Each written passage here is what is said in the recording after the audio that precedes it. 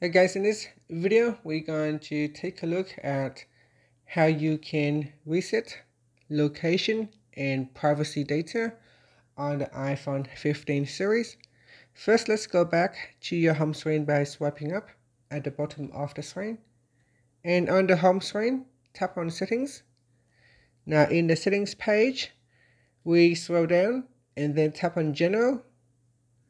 Next, scroll down and in here tap on Transfer or Reset iPhone. Next, tap on Reset. And from here, tap on Reset Location and Privacy. Next, you need to enter your screen passcode. Then tap on Reset Settings. Now, so that this will reset your location and privacy settings to factory defaults. And that's it. Tapping on the Reset Settings will reset your iPhone privacy and location settings. And that's it. Thank you for watching this. Thank you for watching this video.